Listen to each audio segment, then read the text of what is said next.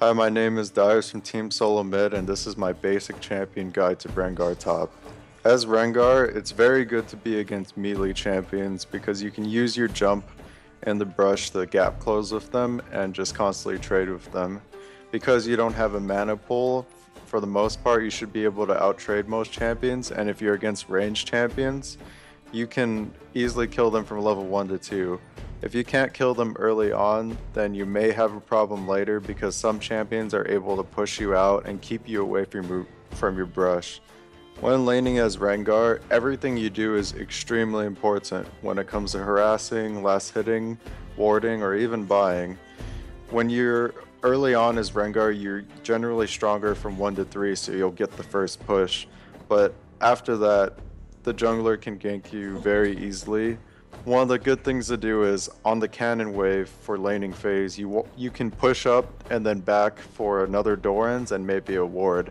This will allow you to give control of the lane for the rest of the laning phase, depending on the TPs.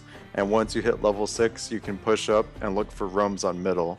If that doesn't work, you also have the option of TPing to the second tower bottom and then ulting through lane.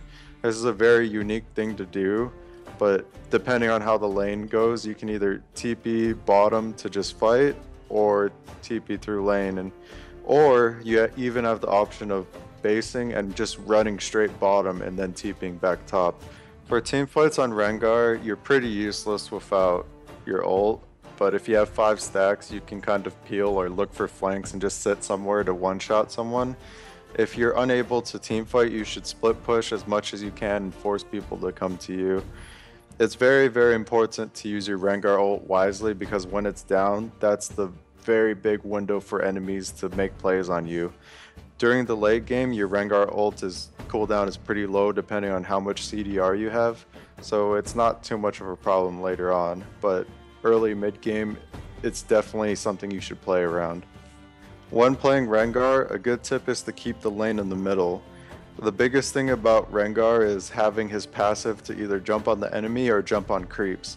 When you're pushed up on, you can't use the wave and you get harassed under tower depending on what champion, but when you're pushed up, you have the option to play the mind game, where either you roam, you base, or you just sit in the brush and then go on them when they get back into the middle of the wave.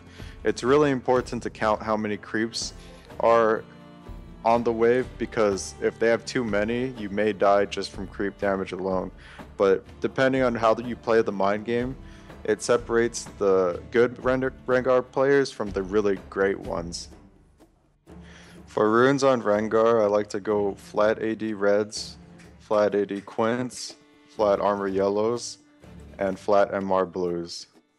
So the reasoning for this is that on Rengar, your early game from level 1 to 3 is very, very good. And when you have flat AD, you have more chances or more damage to kill your enemy laner by just jumping at him from the brush. If you go all armor pen, you'll be very good later on, but it's up to you to balance from armor pen and flat AD. For masteries on Rengar, I like to go 21-9. For skill order on Rengar, I like to max Q, then W, and then E.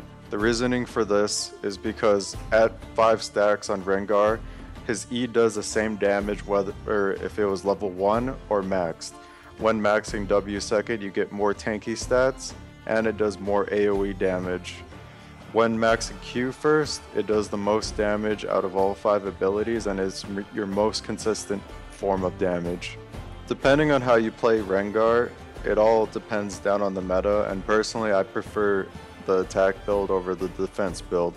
The reasoning for this is most of the other tanks will just out-tank you, and with your skill set, you're more prone to building attack than defense just because of the nature of your champion.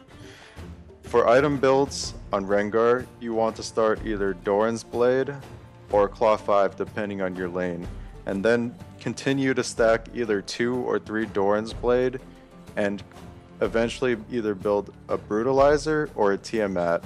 This is all very situational, but either one will give you damage or CDR or anything to do what you need to do. After that, one of the main cores on Rengar is Last Whisper, but there's also the option to go Trinity Force because of the utility it gives you. There are very few players that build this, but it is a very good all-around item when it comes to solo queue. Thanks for watching my basic champion guide on Rengar. Check out more guides at slowclass.com.